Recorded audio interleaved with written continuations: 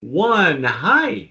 You are watching and listening to Sipping Off the Cuff on Tequila Aficionado Media, all of our channels and networks. I'm Mike Morales here in the heartbeat of Southern California. That young man out there is Jim Johnston in Northeast Ohio.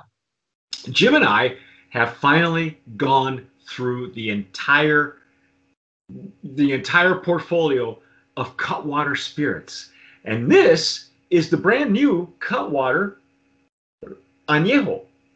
And I got to tell you, I've been holding on to mine for a long time. We've been waiting for them to get it out to Jim.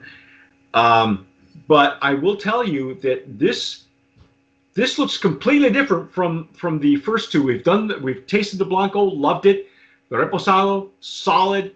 And now this is their Anejo, and that completes the line. We even tasted, if you haven't seen it yet, the Cutwater tequila and soda, which it was all right. It was okay. I think they could have done better because the Blanco is stellar, and we'll tell you why the Blanco is stellar. If you haven't seen those videos, those reviews, we'll tell you why in a minute. But we're going to taste this first.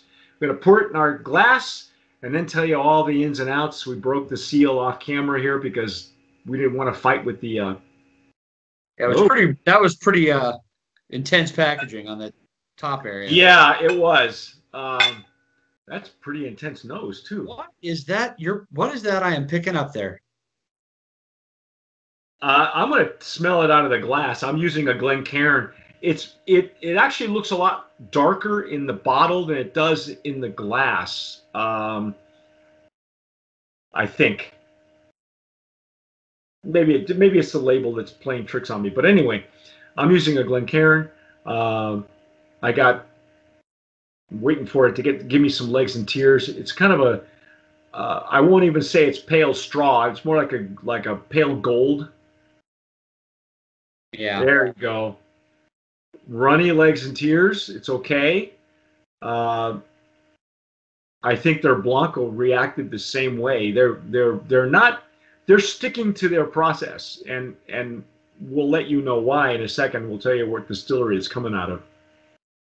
If you're not familiar with Cutwater, they are a micro distiller based in San Diego County, but they not only make their own vodka and gin, and they're going big time commercial because they can. Yeah, nice string of pearls. But their Blanco, some of the micro distillers throughout the United States, instead of making their own agave spirit, like a Western Reserve that you and I did, some of them, the only other option for some of these people is to go to a distillery and use their facility and make a tequila that represents their brand.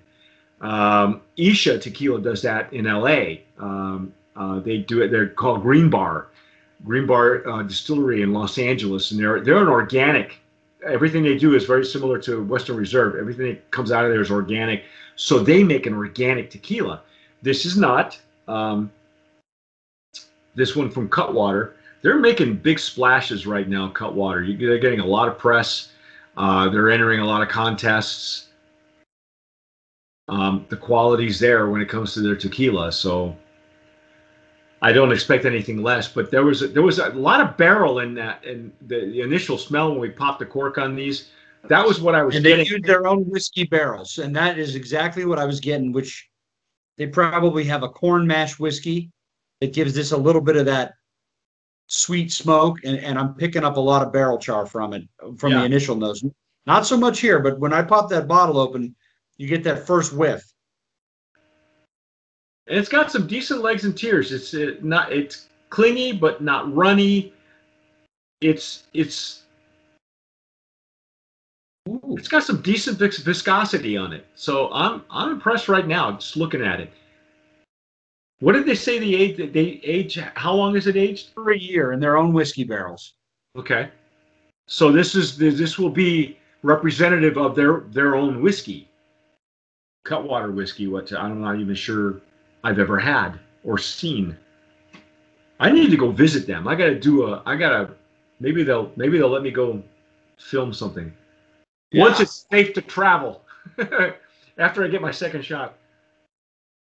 This has got sweet corn and barrel char for me at the beginning, and that's a whiskey characteristic that I'm picking up. I'm used to it, but then it goes into a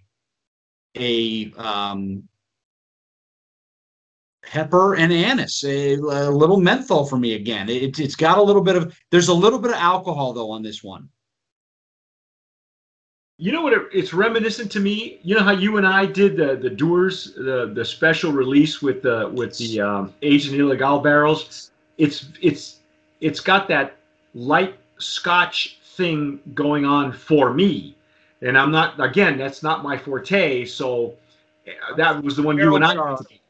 Yeah. Yeah, I think the barrel char is giving it a little bit of that smoked sweet pepper aroma that kind of, it comes off as anise and menthol because the smoke smells like, it doesn't smell like smoke because it's been masked by alcohol and floral sweetness. It's like lighting clover on fire almost, and then trying to smell the smoke, but it's there. This is definitely picking up barrel characteristics. Yeah. And I've never had the whiskey, but I can just tell from the nose you're not going to get this from a very multiple use bourbon barrel. Yeah. No. It's Nice though, very nice nose, pleasant. yes. It's very much going to reflect their signature flavor profile and aroma. I'm betting. I mean, you've just dissected their whiskey. We've not even had it yet, so I like it. I like I said, it reminds me a little bit about the Scotch, the Doers that you and I had. Now I'm not getting enough agave though. I know their Blanco is very substantial, and but you're right. It's very barrel forward on this one. Right. Yeah, and there's a little bit of alcohol down in the center for me. There's not a whole lot, but it's there. Yeah. The just the hint of char smoke and the alcohol kind of come off as just a menthol for a little bit, but then that sweetness kind of masks it, and then it's just kind of a little sweet, peppery, smoky. It's light. I mean, I like. Yeah. Yeah. Well, let's dive in, man. Let's see what we got.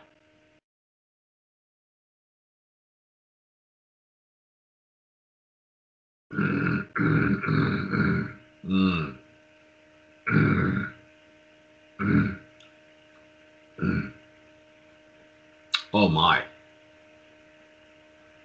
Oh my. This has got a nice whiskey caramel component to it that really gives it a nice mellow kind of, it's not a bite, but it's like whiskey burn that part of the flavor comes from the burn. It accentuates the spice and the baked sugars and the char from the barrel. And I think that's got it in here. I think that's translated into the agave here. Well, I'm enjoying it because it's got a very long finish. Oh yeah. That's a warm fuzzy. You know, what's interesting is that this is a substantial añejo for the age that it's actually in it, because it's reacting like it's been aged longer. And then on the palate, all the barrel notes are still there. You're right. There's that smoky barrel. It lingers. This just keeps giving and giving and giving, man.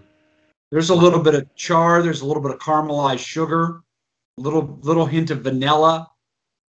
And in the front, if you hold it in the front of your mouth, you don't get any of that spice. I got vanilla sweetness, a little agave hint, and just a little bit of mild pepper to kind of complement the sweetness. But then when you swallow it and take it all the way down, nice long finish, warm finish, and all of the whiskey barrel characteristics, the caramelized sugar and the spice and the alcohol kind of just give it a nice, it's just robust at the end. Yeah. I'm really surprised. I didn't know what to expect because the reposado was kind of well. The reposado was just the edges were rounded off from the blanco. The blanco is very bold. Really enjoyed the blanco, and that's why we were hoping that the soda, the tequila and soda, would be more substantial, but it really wasn't. But this one, this one really reacts. Like I said, the only one you and I have ever had together was the Doers, and that's a Scotch that's aged in Ilegal barrels in mezcal, and you could really pick out the mezcal from that one. But this one, wow, it makes me want to try their whiskey. I'll tell you what, this is a bourbon drinker's tequila because that barrel influence gives it the kind of gives it imparts a little bit of spice where you would just have kind of like a sweet baking spice. This gives the spice a little bit more kick, but you still have that sweetness from the whiskey out of the barrel that gives it that nice kind of caramelized vanilla spice. It's like this is like a really, really nice spice cake, or, you know, did anybody's grandfather smoke those pipe tobacco that had that kind of vanilla smoke flavor to it? That it's just a pleasant aroma of cooked vanilla and sugar. You know, it reminds me too when you were talking about cigars. I don't know if you've ever tried these. I'm trying to remember the name of them. One friend of mine turned me on to these backwoods. The backwoods cigars that look like they come in pouches. They're dirt cheap. You can get them at any store, and they taste like they're dipped in vanilla. And they come in a dark wrapper. And somebody used to call them. There's a friend of mine. He used to call them Clint Eastwoods because they look like the cheap self-rolled cigar that Clint Eastwood would smoke and his spaghetti. Oh yeah. Okay, so that's what it's called, backwoods cigars. But this reminds me of a good backwoods cigar with the sweet Connecticut wrapper. You know. That sweetness is definitely there. Yeah. But in such a mild and good way that the char and the caramelization and that little hint of smoke off the char just makes it very nice. I would probably smoke a cigar with this. I don't know, maybe I wouldn't go as far as going with a Maduro, but no, you know, you would probably match it with a Connecticut wrapper, something light. You know, a light. It would either be a Connecticut wrapper or a medium-bodied Habano. Oh, okay. For those of you who can get those. Or even, you know, there's some good ones. I kind of lean toward Romeo and Julieta sometimes, Mexican cigars. Some of these are available or made in Mexico. They actually make great cigars in Mexico. People don't know that, but that's actually another. I'd probably do like a Mexican San Andres wrapper on this with a little bit more. Some of the Mexican wrappers get a little bit more of like a cocoa espresso spice that I think would go great with the vanilla spice. Yeah. Of this would be really good. So maybe a Rocky Patel sun-grown but I think you could really pair this well because it sips so nicely. It's robust, but it's not overpowering in any way.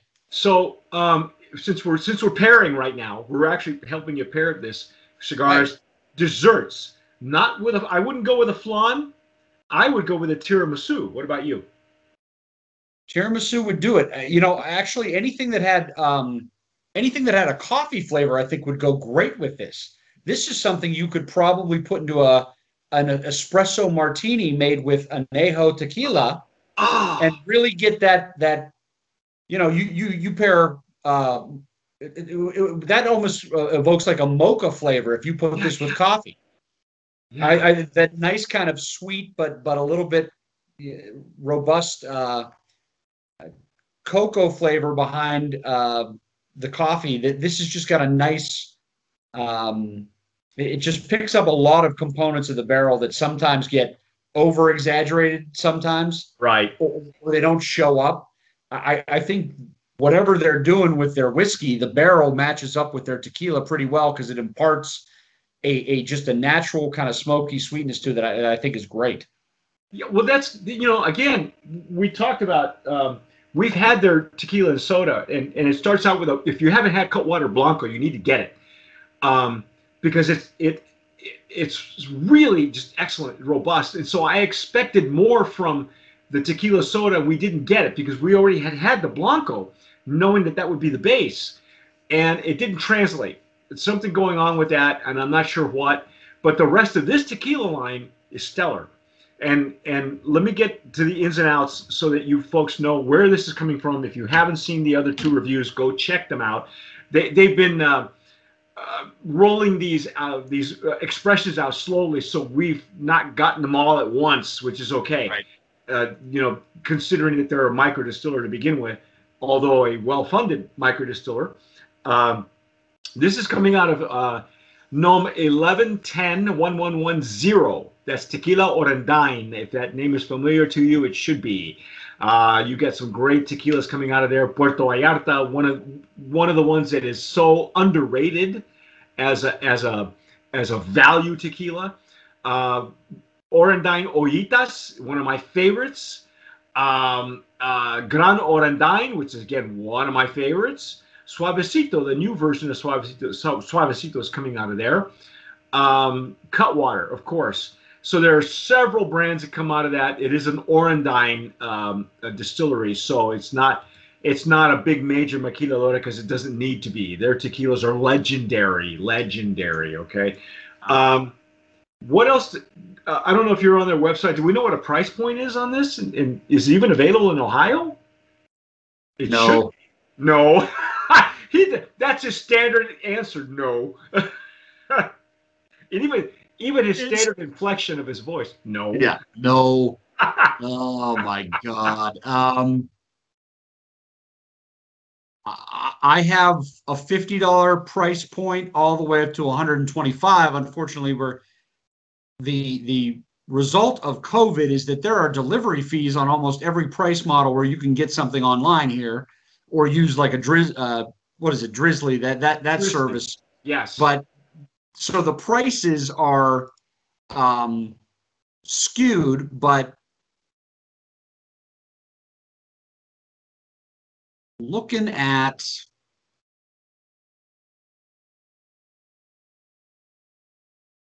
about 50, 49.99, maybe 55. Well, again, it's worth it. I think it's very well done. Considering where it comes from, let me read you on the back of the label. It tells you what their process is. Okay, here we go. Blue agave, 100% blue agave, is slow cooked in traditional brick ovens, open fermented, that means open fermentation, and double distilled in alambique stills made of stainless steel and copper. So that explains why the flavor profile is so bold in the Blanco and translates all the way through. The spirit is then rested in Cutwater whiskey barrels that we ship to Jalisco from our San Diego distillery. After aging for over a year, our Anejo emerges with a rich amber hue. Okay, that's the color I was looking for, amber. And complex notes of oak, caramel, and bourbon vanilla. Bourbon vanilla. There's one I've not heard before. That sweet whiskey flavor that comes off of that corn base in the whiskey. It says it is then bottled in Jalisco, and its labels features the hand-drawn skull of a Rayador black skimmer seabird. So that's what a Rayador is. I had no idea what Rayador was. I never even bothered to look. I thought it meant lightning because lightning is a rayo. But it's Rayador black skimmer seabird.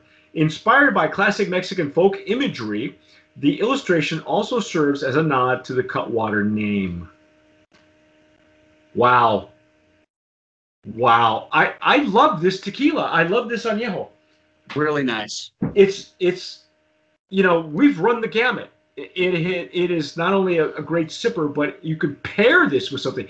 I didn't even think to pair it with anything because I thought it was so bold that it would just stand on its own. But you even put it in a cocktail. I mean, in your descriptions, which I would never have thought of, because something like this is to me paired with a dessert or a cigar for sure. But then to put it in a cocktail, that would stand up.